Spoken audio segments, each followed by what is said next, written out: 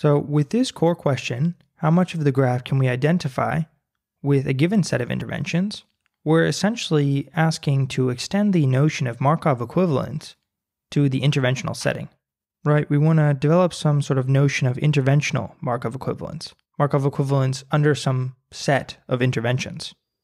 We'll first develop this notion of interventional Markov equivalence in the single node intervention case with single node parametric interventions. So consider the true graph where we have the complete graph on A, B, and C.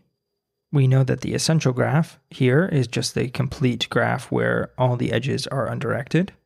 Then say we were intervening on C, we would get this interventional graph where we have an intervention node here, where we draw an edge from that intervention node to the variable we're intervening on. Importantly, parametric interventions preserve the causal structure, unlike structural interventions. So a structural intervention on C would have deleted this A to C edge and this B to C edge. And by preserving this causal structure, we're able to detect some immoralities now with this parametric intervention node. So we have an immorality here with AC and IC. And that allows us to then direct this edge from A to C, because we know that we can detect immoralities in data. Similarly, we have an immorality now between B, C, and IC, right? So it's this immorality right here. And that allows us to direct this edge from B to C. So this graph where we've intervened on IC has a corresponding interventional essential graph. That's what we've written here, the interventional essential graph with respect to the intervention I sub C. Then if we add another single node intervention on B, then we can identify the causal graph by directing this final edge from A to B using that immorality there.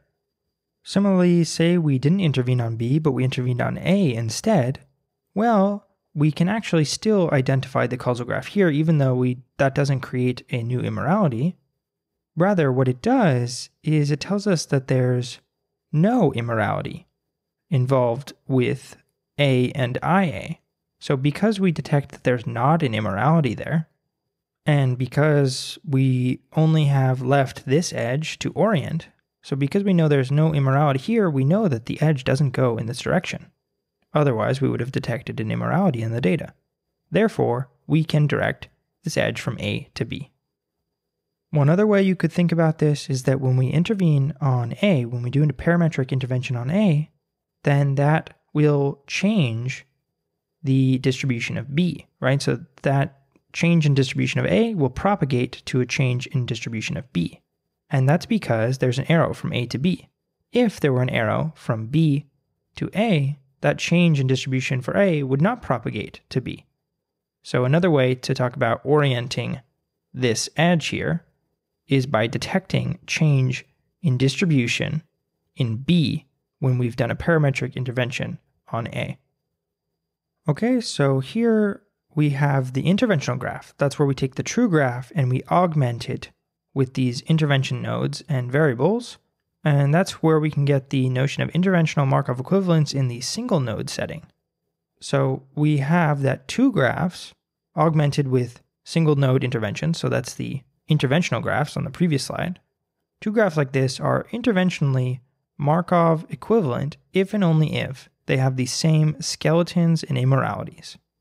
So if you take two separate graphs, you add the same exact intervention nodes and edges to those two graphs, and then if those augmented graphs have the same skeletons and immoralities, then they're interventionally Markov equivalent.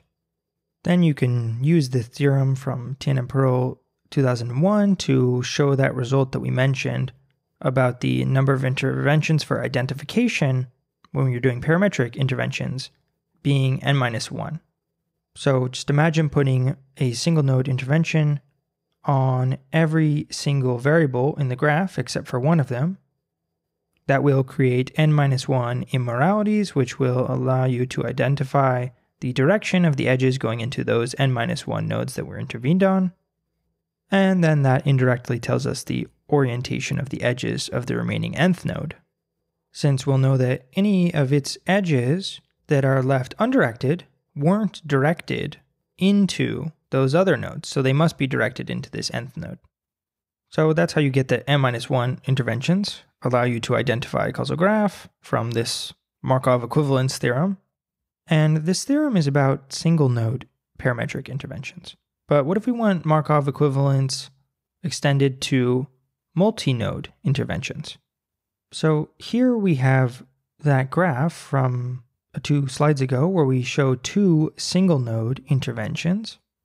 So IA is a single node intervention, and we know it's single node because there's only an edge from IA to one variable. Same with IC, it's a single node intervention with only one edge pointing out of it. In contrast, here would be one multi-node intervention. So we have this intervention I1, and it has more than one edge pointing out of it, 2 edges. So it's intervening on both B and C. So that's like we have an intervention where we're intervening on a set of variables, in this case B and C. And it's only one multi-node intervention. Then this is the interventional graph for that one multi-node intervention. And then this is the graph for a 2 multi-node intervention, where this second intervention is intervening on both A and C. And we'll now extend the notion of interventional Markov equivalence to multi-node parametric interventions. So that's this theorem, which states, given the observational data, 2 graphs augmented with multi-node interventions are interventionally equivalent if and only if they have the same skeletons and immoralities. So when I say 2 graphs augmented with multi-node interventions, that's the thing I showed you on the previous slide. As an example, consider this complete graph with A, B, and C as the true causal graph.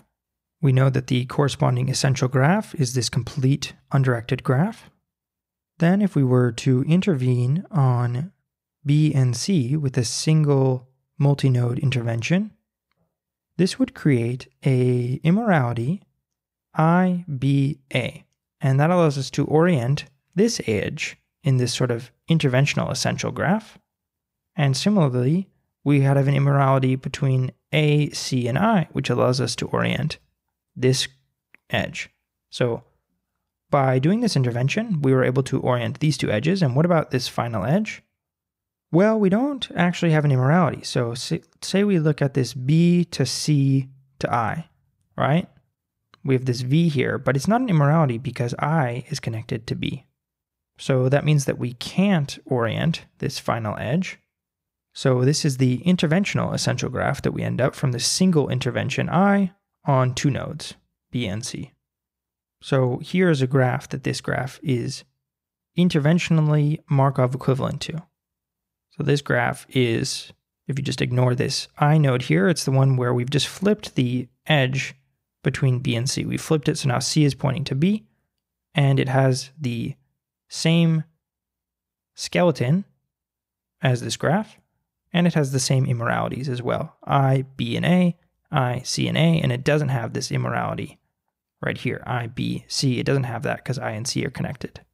So this graph on the right is interventionally Markov equivalent to this graph on the left, where we've specified the intervention we're talking about when we say interventionally Markov equivalent. That phrase is relative to the interventions that we're talking about. Here we only have one single node intervention, but you could imagine multiple single node interventions like in that previous slide. And this notion of interventional Markov equivalence extended to the multi-node intervention setting comes from Yang et al. 2018. This works for general multi-node parametric interventions, but there was an analogous result for specifically structural/perfect multi-node interventions from Hauser and Buhlmann 2012. And that concludes this section on interventional Markov equivalence and brings us to these 4 questions. So I'll go ahead and let you read these. The first question isn't about the graph here, but questions 2 through 4 are about this graph on this slide here. So go ahead and pause and go through these questions.